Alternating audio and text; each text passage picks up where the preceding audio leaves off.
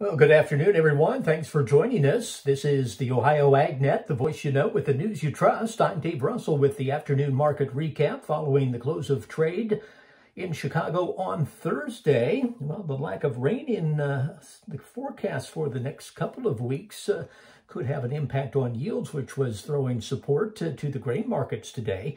At the close of trade, September corn 325 and a quarter, up 10 3/4. December corn up 11 1/2 at 338 3/4.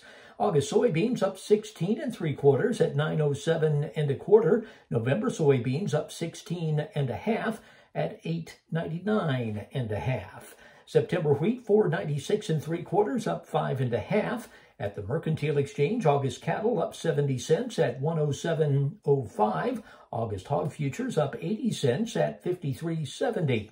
August feeder cattle down 30 cents at 144.95. More farm news online at ohioagnet.com. I'm Dave Russell. Thanks for joining us. This is the Ohio AgNet.